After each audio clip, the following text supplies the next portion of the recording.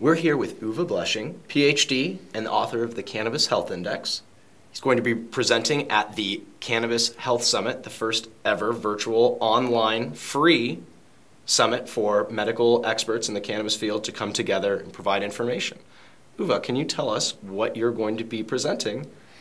Well, I'm very excited to be part of the first Cannabis Health Summit, and I'm very much looking forward to giving a little talk that talks about the elusive bridge between the cannabinoid science disciplines and the disciplines from mind-body medicine.